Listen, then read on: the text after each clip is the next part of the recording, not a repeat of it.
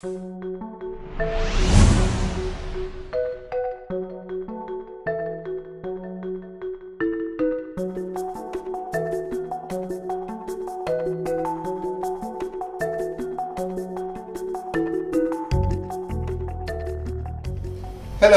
I'm Dr. Rafi Romano.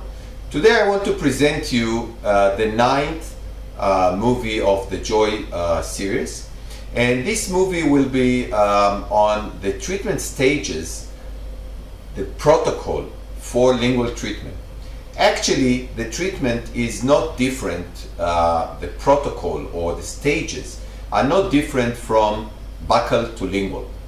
But in lingual, it is very important and even essential for the success of the treatment to follow all the protocols. So we will go over all the stages of the lingual treatment, of course the leveling and alignment, the torque control, and then the finishing and detailing.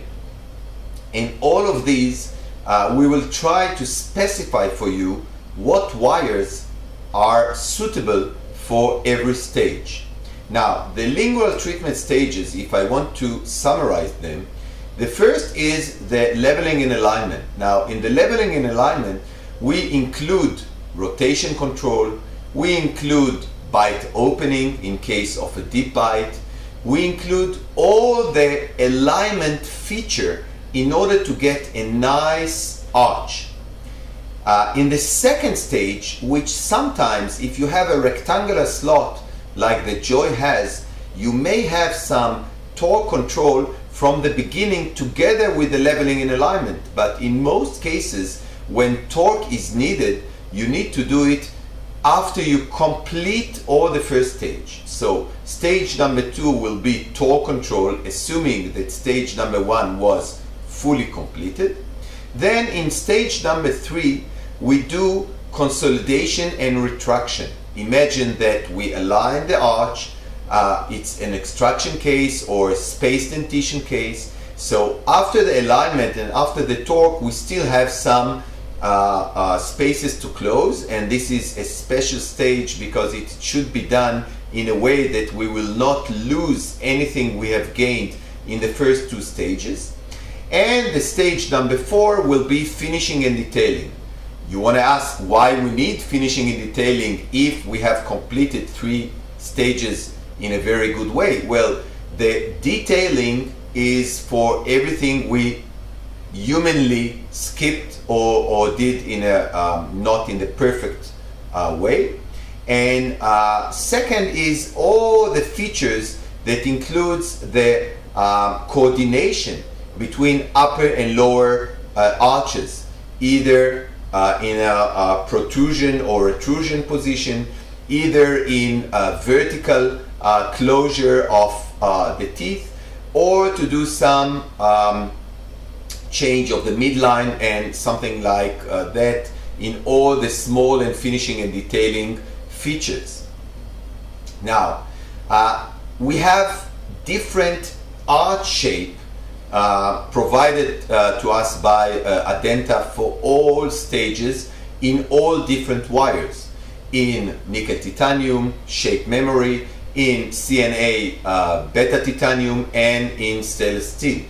All of them come in a shape which should fit most of the arches. There are shape number 1, 2, 3, and 4. Each one of them is more open and more wide.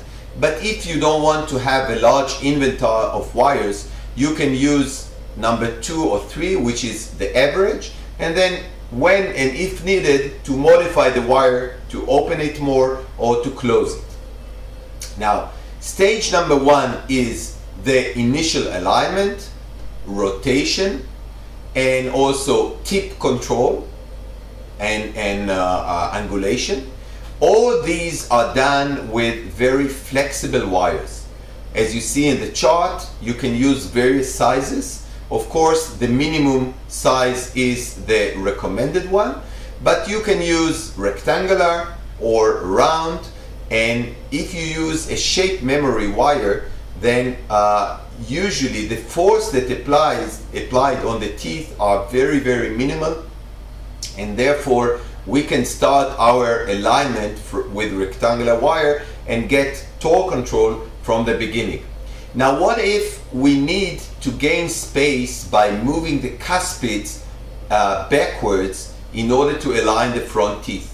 In that case, it is recommended to stop the alignment with a very flexible wire and to move to some more stiff wire like the CNA 016, which gives you not perfect or not maximum filling of the slot, which is 018.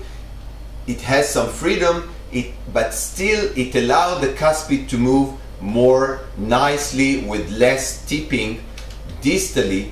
Then we can come back in the second stage, we can come back to the leveling and alignment and complete it. It is important to see where the bands between cuspid and premolar are located. If you have crowding, we want to put the band as close as possible to the premolar to allow the teeth to unravel. If you have spaces, you want the band, the mushroom band, to bend it more close to the cuspid in order to let the spaces close and still have some excess of wire. Now, stage number 2 is the torque control. The torque control is of course done in rectangular slot, where we want to fill the slot as much as possible. We are in 18 slots, so your wires can be from 1622 to 1725 and sometimes even 1825, depends on the alignment you have. As you can see in the illustration, when you don't have the torque completed yet, you may have some difference in height, because if one tooth is still protruded and one tooth is retruded, you can see that they are in a wrong incisor-gingival height. So don't make mistake between leveling, which was not completed, and torque, which is not yet completed. In stage number 3, we do the unmasked retraction. We have already completed alignment, we control the torque. Now we want to make sure we don't lose all the previous 2 stages. So we must do it on a stiff wire. We must make sure that all segments of the arch are perfectly stabilized. This is done, as you can see in this illustration, done with Omco Generation 7 brackets, one of the probably the first lingual bracket ever, which is nice to see because it's big. And you can see that first of all we stabilized all the 3 segments by figure 8 ligature.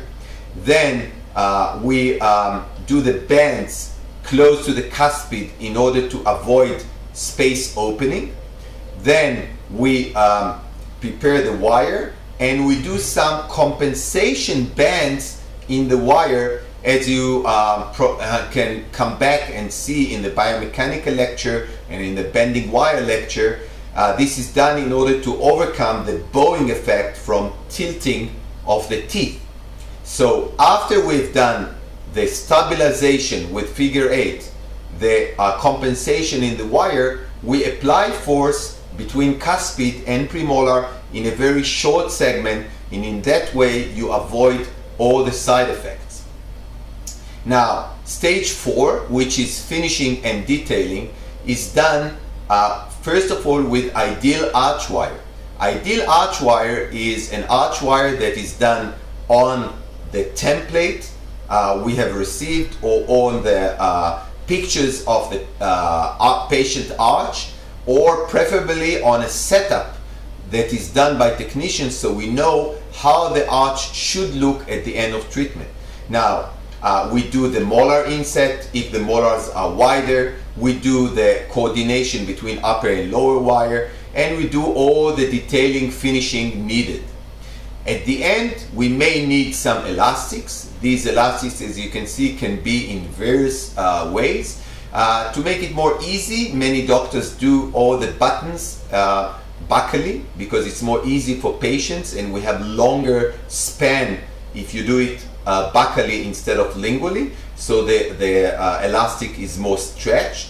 And usually this is done not more than 3 to 6 weeks, just to do final settling of the teeth. So to summarize our treatment principle, first of all, we need to create space before we do rotation. This can be done either by stripping or by proclination or by extraction. The second, we have to maintain a proper arch form. This is done by bending the wire according to the patient and not according to some template given by manufacturer. The third is we want to stabilize the anterior teeth. We don't want to lose the torque. We don't want to let the teeth to be out of control, and therefore most of the time I recommend, when you complete alignment, to do figure 8 or metal ligature on each tooth to make sure we stabilize this arch. Number 4 is minimal arch wire changing. Let every wire do its job and not change every time for a different wire, because then you do not know if the previous stage has not been completed because you didn't give enough time, or because you reband wires again and again. Number 5, we should avoid the buoying effect by doing slow movement on stiff wires. We have to make sure we have molar control, which means the molars should be in contact. It can sometimes be in the beginning of the treatment that you have some posterior bite opening, but we should make sure that when we finish the treatment we have a proper molar contacts. And number 7 will be the finishing bands. All the finishing bands are not meant to overcome stages which we didn't finish. If you didn't finish a stage, go back and finish leveling, finish toe control. The finishing bands are really meant to do small finishing, small in and out, small up and down, gum level. So make sure not to do in the finishing stage all you didn't do in the beginning of the case. And last, you may need, because we treat adults, and adults come with attrition dentition, with some restoration they've done. Once you place the teeth in a different position, we may need to do some recontouring. This recontouring or reshaping is not meant to overcome a wrong teeth position or an unparalleled teeth position. This is meant just to make sure that the new cusps or the new contact with the cusp of the molars and premolar or the incisal edges of the anterior teeth really fit aesthetically and functionally the patient occlusion. So in summary, follow the treatment sequence is one of the most important for the success of the treatment. I prefer to do rebond than to do wire banding and get to the finishing stage with all those bands. And the last is make sure to coordinate arches. In lingual it's not that simple. Use photos, use plaster models, and do arch coordination, because occlusion is one of your most important factor for the success of every treatment, especially in minimal teeth movement in adults. Thank you very much, and I hope to see you in my next videos.